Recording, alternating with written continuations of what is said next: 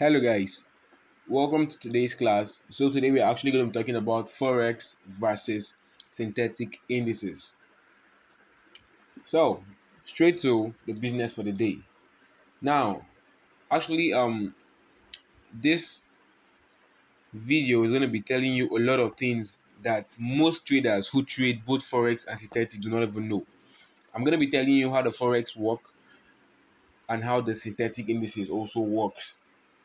Now I want you to settle down, concentrate and watch this video and learn, because this is something that I'm not sure you're actually going to find this knowledge anywhere on either YouTube or the internet just randomly, guys. This or everything that was put together here was gotten from intense research.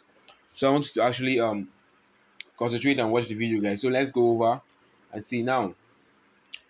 Um Now Forex, as I explained in the previous videos, Forex means foreign exchange.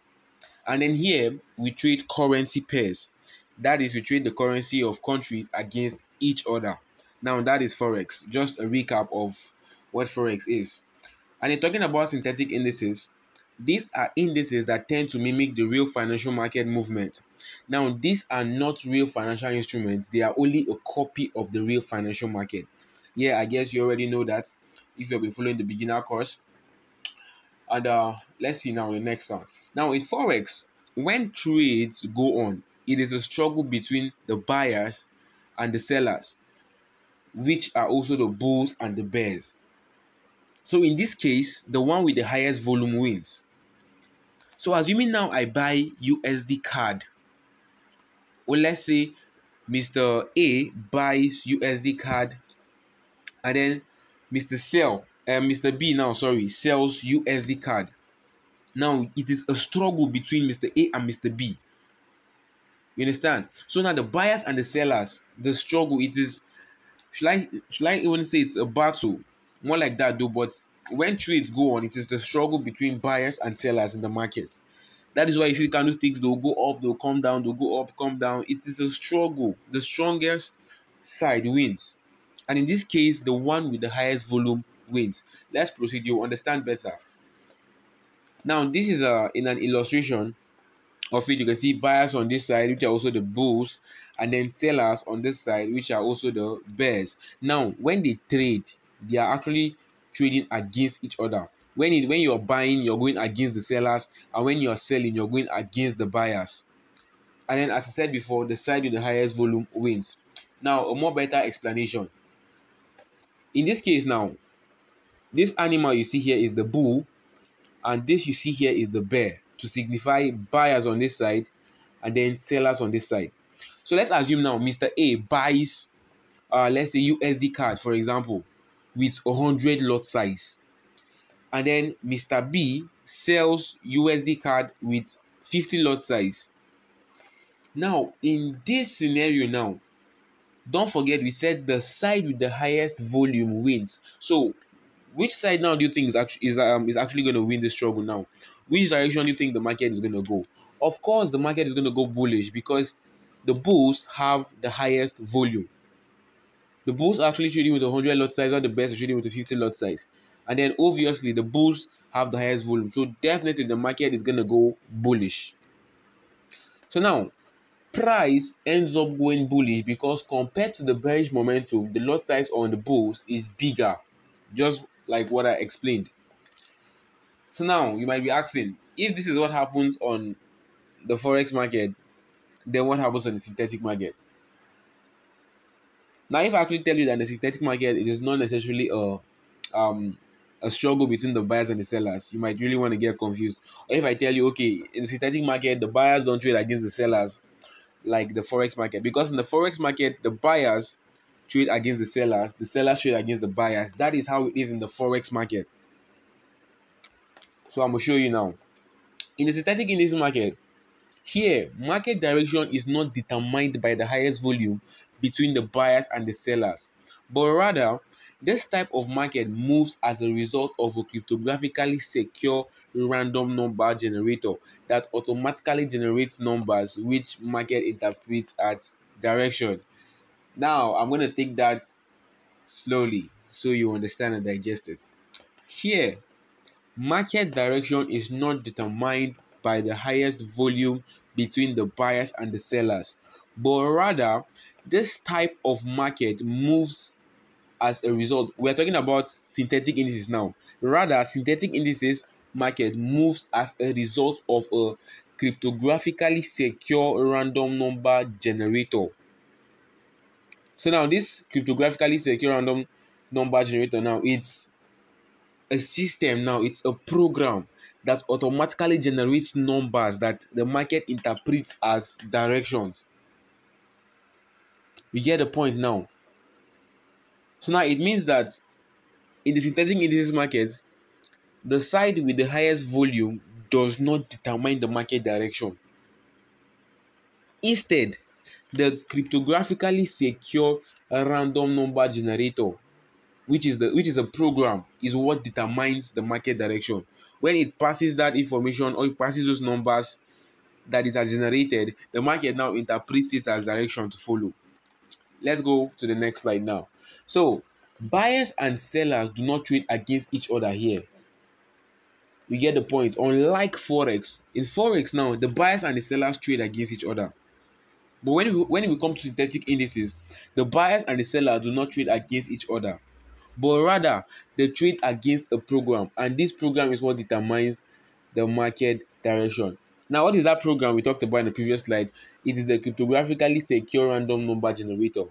It is a program. It is somebody's should I say construction? It is somebody's work. Someone actually started out to create this random number generator that determines market direction. And also, synthetic brokers are said to not have access to manipulate the synthetic market direction, as the system generates numbers randomly and not in a sequence. What this means is that the synthetic brokers, which is Deriv for now, because Deriv is the only broker that actually offers synthetic indices.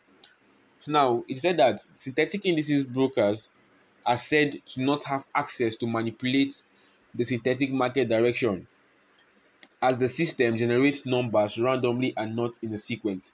Now, a lot of traders that trade boom and crash, that trade volatilities, they tend to say that the market is manipulated a lot. That is what a lot of traders say, that the boom and crash market is manipulated a lot. Yes, I understand your perspective. I understand where you're coming from by saying that.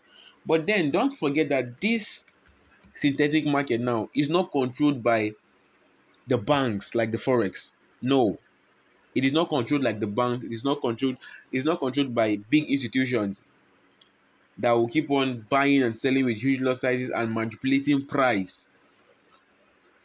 Now, not minding that the synthetic indices market is also a mimic of the foreign exchange market.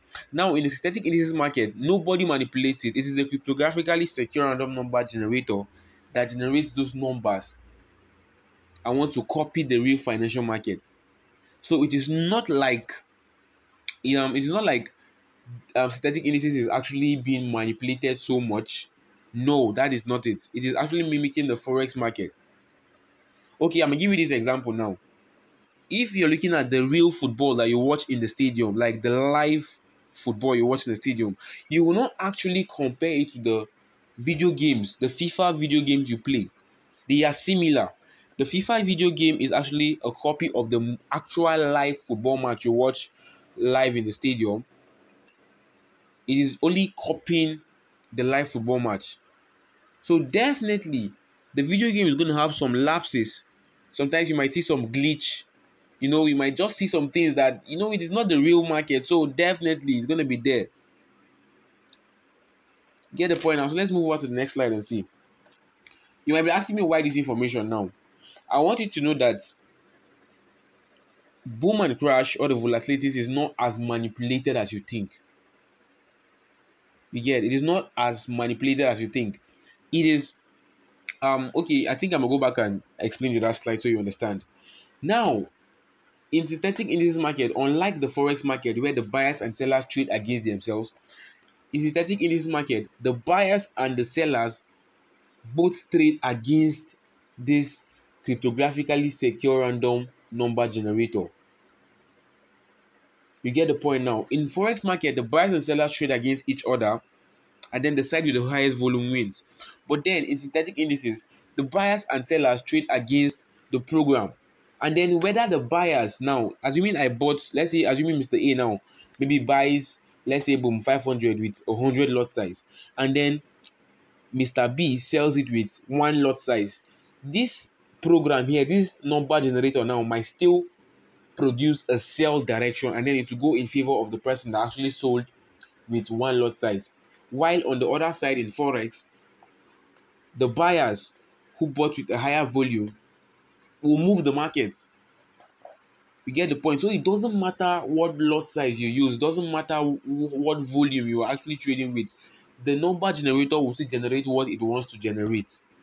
It generates numbers randomly and not in a sequence, meaning you cannot know what number is next or what direction is next for sure. All is still bent on your analysis and everything to make your edge play out. You get the point now. So buyers and sellers, we still both trade against this program. And then the program now, not minding the volume in the market, the program brings out the market direction, brings out the result, and then the market interprets the number as direction. So you might be asking me why this information. Now, knowing all this, you should be able to know that forex and synthetic indices are not exactly the same thing, but they are similar. And also, what applies to forex will not completely work on synthetic indices without some modifications. Now, when you are actually learning to trade the forex market, now a lot of traders that trade the forex market mainly, whenever they come to the synthetic indices market, they find it a bit difficult to trade the synthetic indices market. Now, it's not like they cannot really apply exactly the same thing, but then it needs some modification. Assuming you trade forex, the main forex market now, you trade currencies, and then you actually know that okay, a bullish engulfing candlestick is for a buy. But then when you come to the synthetic market now, let's assume you're actually trading boom 500, and then you see a bullish engulfing candlestick. Now it doesn't really guarantee a buy. It doesn't really show that it's a buy, because a huge candlestick can appear, a huge bullish candlestick can appear, and then it's still gonna sell massively. You get the point. So if actually you want to trade synthetic indices with your forex knowledge, you need to modify it a little. You need to look at the way the synthetic indices market is moving, and then you modify your strategy to go in line with it.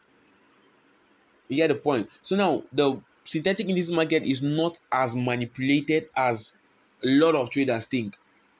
Sometimes we need to just accept our mistakes and take responsibilities for them instead of blaming the market. The market does not know you, and I don't even think the market will ever know you.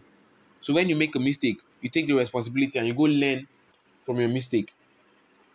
In as much as the forex market is manipulated, the big banks want to manipulate the market, manipulate price. That is what the synthetic indices market is also trying to copy. So it's not like, it's normal in the forex market we have liquidity grabs and all those stuff. It also happens in the synthetic market. So I really hope this video was helpful and you've been enlightened about this. So this video is actually going to be on my YouTube channel. So if this is your first time on the Wesley Forex Academy YouTube channel and you actually gained value from this video, please like this video and subscribe to our channel. You can also turn on the notification bell, so when next we upload a video, you get notified, you come to watch, and it enhances your trading skills. So have a nice day, enjoy yourself. So thank you for watching. If this is your first time on the YouTube channel, please do not forget to hit the subscribe button, and please also like this video. You can also turn on your bell so that whenever we post a new video, you are notified. So have a nice day, guys. It's been an amazing time with you, and thank you for actually watching the video to this end. So have a nice day. Your trader Wesley.